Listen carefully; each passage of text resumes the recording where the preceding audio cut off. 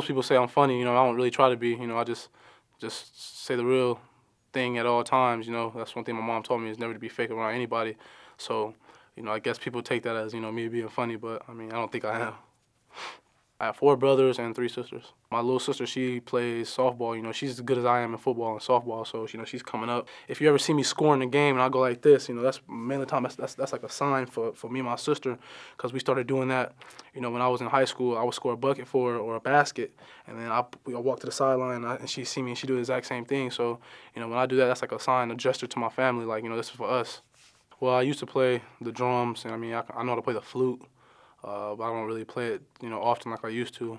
I played the flute in like junior high because like everybody in our class played it. So, you know, I just decided to play it. And as far as the drums, I used to play drums in church. I had my ears pierced ever since I was a baby. You know, I was iced out from the time I can remember. So when you was really young, you have different. You know, you got the stars, then you got like the box ones, then you got the little money sign ones. That's, you know, that was all in high school. You know, stuff like that. But you know, I'm grown now, you know, so I gotta keep it professional. Just stay with one thing. What dorm? Keo, the best dorm in the land. What's the mascot of Keo? Like a kangaroo. Yeah, a kangaroo. So say you started your own team, right? Mm-hmm. What would the Cierre Wood mascot be? The Cierre Wood mascot, it would be like a king or like a pharaoh or something like that. Like, you know, really some high power. You know, so, you know, he'd probably have like a little visor with a fanny pack, you know what I mean, just swagged out. I can sing very, very well, and I mean, my teammates, they hear me sing all the time because I just, you know, I just like to sing. I was on the bus and I had my headphones on and I was singing, and I had my head down, and everybody was like, when I looked up, everybody was looking at me, and I took my headphones off. I was like, keep going. I was like, all right.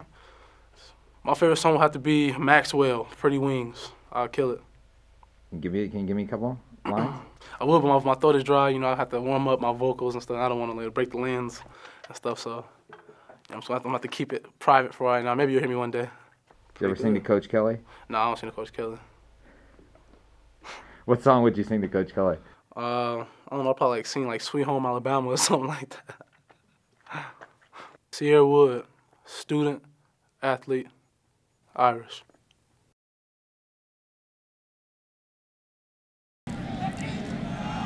Player injured down in the field.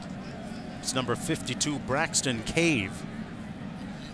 Mike Golic Jr. is the backup center. And a doting father watching from the sidelines. Mike Golic, former player at Notre Dame and Philadelphia Eagles, All-Pro.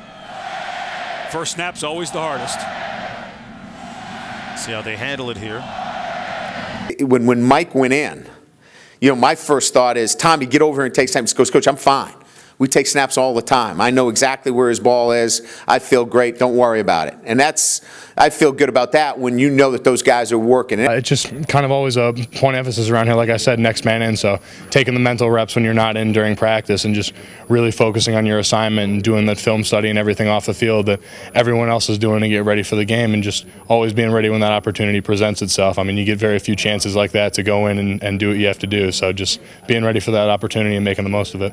I think it was his first snap, if not one of his first snaps, where he has to throw the key block, and he just dominated his guy. His guy was pretty good. Yeah. The number 50 for Wake Forest, he's a nightmare. That kid is not blockable. He's not going to stay blocked very long. The game is on the line on the road, and you got to grow up quickly. And he got a chance to go in there, and you know, I'm sure he's going to look at this game and go, all right, where can I move to the next level? You know, there's a lot of things he can do better, but boy, he came in there in a tough situation and snapped the ball well. You know, really was assignment conscious in terms of what he was doing. And now that, you know, when he's ready to get back in the game again, he'll be better for it. What are your thoughts on your first career start? Looking forward to it. Obviously, you know, feel terrible for Braxton, very good friend of mine, my roommate, one of my best friends, but like Coach Kelly always says, next man in, time to step up, and something I've been looking for a while. I mean, obviously, you know, just getting used to that level of conditioning is going to be one thing, but that's why we do all the work in the off season and everything, and that's why, you know, you take the reps out there now and just stay ready. So I'm just looking forward to it. I know the other guys out there that have, you know, been out there for the rest of the season will, you know, help me out and get me into the flow of things, but I'm ready to go out there and do my thing. This is something I've prepared for a long time, so I think I'm very ready for it. Braxton, Mike Golic rotated in there with the first unit every day. Braxton took the majority of the first team reps, but I had Golic rotating in there, and Mike's a very integral part of the unit. They hang out together, those guys. Mike's smart. He knows what he's doing. So he's had plenty of work in practice with the first unit to where those guys know who he is. They know what to expect out of him. They appreciate what he can do. And so not much will change. You talked a little about Mike Golic and the snaps and how key that is. But when you found him, I mean, did you find him to be athletically a good fit for the spread? You know, it's an interesting question. I think, you know, what we liked right away was how easy it was for him to snap the ball. Because believe me, you can find yourself out of that position if you don't have that skill and the ability to do that. And I've had some centers that look great, are athletic, but just couldn't snap the ball. So that was a positive for us. The center position is a little bit different relative to athleticism in the sense that it's really about your ability to stay on your feet. And so you have to have a great base. He's athletic. Braxton has a more developed base. You can't knock Braxton Cave off his base. And I know this sounds like a crazy analogy, but you know, think of two sumo wrestlers. I mean, the center position, those guys have to stay on their feet. Mike is getting better at that. He's getting stronger. But he's a BCS football player, so he's athletic enough that he can do those things. He has to continue to develop his strength, and he has. He is so far ahead of where he was last year, and now he's a starter for us. It's been a process, and everything really hasn't gone according to plan, you know, as I kind of envisioned it coming in, but it was a process of, like you said, getting a little bit bigger and getting acclimated to the speed and everything about the college game and just sort of waiting for my opportunity. And obviously it took a lot longer than I planned on originally, but just kind of, you know, through my own little support system, my family and the guys around me, just keeping the faith and knowing that there's a time and a place for everything and just being ready when called upon. What attributes as a player does he bring to the field? Intensity, very intense, very smart, very competitive, quick. He has quickness to him, loves to play. You know, he's almost a throwback player. He's an old-fashioned type of guy, you know, in terms of isn't afraid to get dirty, isn't afraid, scratch this, nose bleeding, you know, skinned his knee, I mean, dirt all over his face. He doesn't care about any of that. He's a true lineman and just loves to play football, and so that's refreshing. We are, you know, mentally preparing ourselves to go into, you know, play on the road again, and all that goes with that. I think we saw last week, you know, you've got to really play well when you go on the road. Teams are going to play their very best. Maryland will play their very best against us, as has every team we've gone against. They've played their absolute best game of the year, and maybe you don't get that, but I get that from the coaches after the game. And so, again, we're going to be confronted with a similar situation.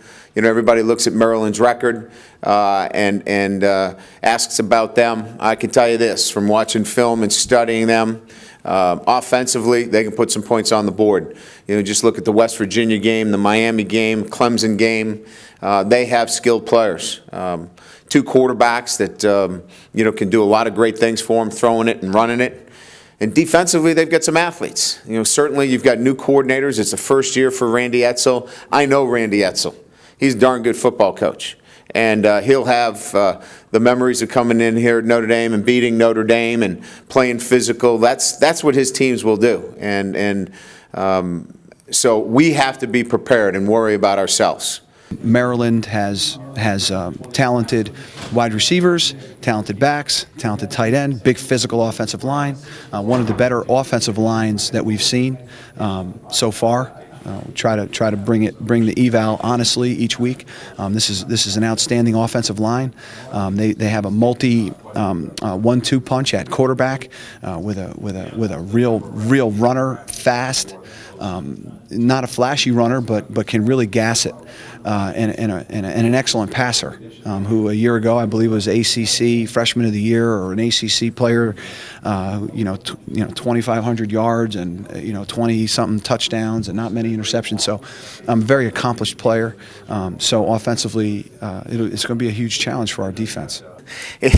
You know, it's going to be a difficult challenge. They've got two quarterbacks that play different styles, and they have a talented receiving core. So, you know, we're it's going to be a challenge for us. And you know what our numbers are. We're not very deep there. We go really inexperienced after the first 4 guys. Other than Jamoris at the nickel position. So yeah, we're concerned. We know we have to play really well against a team that can throw 4 and 5 receivers at you.